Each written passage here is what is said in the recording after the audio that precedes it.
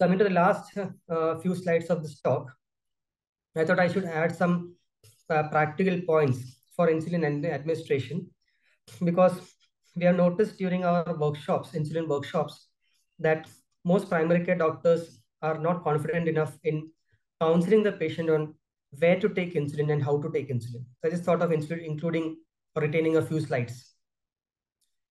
So insulin can be started at any stage of disease in diabetes. There are some guidelines or studies which say that you should start insulin as early as possible, maybe after one drug fails or two drug fails, or if it is severe hyperglycemia, HbA1c below above 9, you have to start insulin straight away. There are some guidelines which say all those things. But in practice, we all know we don't want the patient to be pricked, and we try to strike a balance at how much we can delay the insulin. So it's not uncommon for us to start insulin after 2 or 3 oral antidiabetic drugs have been taken by the patient and sugars are not controlled. In fact, most of the Indian guidelines state that you have to consider insulin after 3 drugs have been tried for the patient in optimal dosage or in maximal dosage. So various protocols are suggested on how to start the insulin and how to intensify the insulin, etc. See, theory-wise, you are supposed to give so much of insulin. You have to calculate per kg dose of insulin, 0.1 unit per kg, 0.5 unit per kg, depending on the situation. Then you have to calculate the total daily dose. You have to give 2/3 of the dose of the insulin in the morning and 1/3 of the dose of the insulin in the evening. Those kind of things the guidelines are suggesting. But in practice, it might not work that way. That is a problem. Suppose the guidelines, as per the guidelines, you calculate the insulin dosing, and it comes that the patient needs 24 units of insulin in the morning, and like say about 16 units of insulin in the evening. But most of the patients with that kind of straight away starting dose might go into hypoglycemia. Then patient will be afraid to take insulin again. So in practice, we actually start with much lower doses, like say 8 units in the morning, 6 units in the evening, or maybe if it's very severe hyperglycemia, then we might give 10 or 12, but usually not more than that unless we are sure that the patient will be under observation, like IP patient or something like that. So you start with a smaller dose. You motivate the patient to check sugars every day or every second day. And depending on the sugar levels, you increase the insulin doses by 2 to 4 units after every reporting till you reach the target. It says in some guidelines that if you fail to reach the target sugar levels for the patient in 3 to 6 months, you have to send the patient to a diabetologist.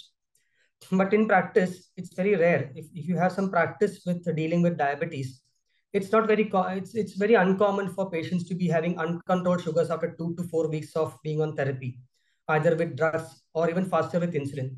You don't need to wait 3 months or 6 months to send the patient to a diabetologist. You can send the patient earlier also if the sugars are not controlled after 1 or 2 months of being under your care. If it is mild to moderate hyperglycemia. If it is severe hyperglycemia, you have to send it earlier. Don't take a risk with the patient's life. Improper use of insulin, the needles, whichever needle which you use may lead to pain, bleeding, local bruising, breaking and lodging of the needle under the skin. The dosing might not be accurate, and the commonly feared lipodystrophy. You can't give insulin in lipodystrophic skin anymore. Injections of insulin in use should be kept at room temperature. Again, bear in mind, this room temperature is the ideal room temperature, not the room temperature which we get in most of India, which is about 30 degrees. Here they mean actually, room temperature, they mean 15 to 25 degrees roughly, but not above 30 degrees. The skin should be dry before injecting. If the injection site is cleaned with alcohol swabs, let the alcohol fully evaporate. Otherwise, the pain will, the site will sting because of the alcohol, not because of the injection itself. Injecting in root hairs should be avoided. Otherwise, you might give the patient an injection abscess in the long term. Short needles like 4 to 6 mm with fine gauge should be used. Nowadays, 24, 26 gauge needles are commonly used for insulin administration. Never leave the needle attached to the pen. Insulin products should be stored at between 2 to 8 degrees. Store the products in the refrigerator and do not store in the freezer. Frozen insulin is frequently of no use. You can't freeze the insulin, allow it to form crystals and then thaw it, and the patient might think that it's the same. It's not the same. The structure will be different. So what are the insulin injection sites? They are the anterior abdominal wall. You keep 2 fingers around the umbilicus and you can prick in all directions after 2-finger gap. In the anterior and the lateral aspect of the thigh, the upper outer quadrant of the buttocks, and the back of the arms over the triceps. These are the usual injection sites. The anterior abdomen is the most preferred site for insulin administration. It moves lesser, blood supply is more stable over there, so insulin absorption will be more stable. It's very convenient for the patient to take also. And there's a lot of space in most of the people. Many of the people with diabetes are obese, so their abdominal wall is vast, lot of area to inject. So rotation of insulin sites, the injection sites, it prevents lipohypertrophy and it optimizes insulin absorption. So it's very easy actually. See, the shape of the pattern doesn't matter as long as there is a systematic way to the changing of the sites. You can go zigzag, you can go crisscross, you can go in an S shape, whichever you choose, no problem. But the patient should stick to it. Okay, the patient should not change the pattern midway because that will increase the chances of being pricked in the same place too early, too soon, and may increase chances of lipohypertrophy. So sites have to be as far apart as possible as the pricks go on. So in one area, let the pattern get completed, then the patient might move on to another area. So once the patient is out of sights on the abdomen, the patient can go on to the thigh.